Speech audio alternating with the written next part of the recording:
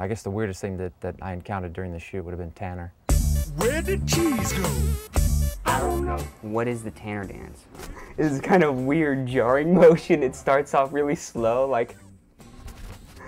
There's this intensity to it. It's very alien to me. It's the way Tanner moves his body is very odd. It's very sophisticated. It takes years of training, years of drinking heavily. A lot of beer is involved. The character's a parody myself.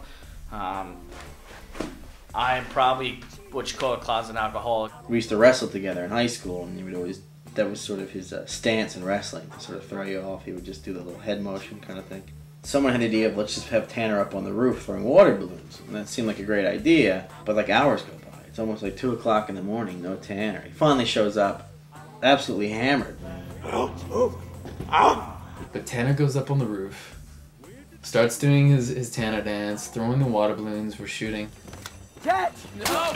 And then out of nowhere, Burn, Swank, burn! Everyone was just sort of shocked, you know.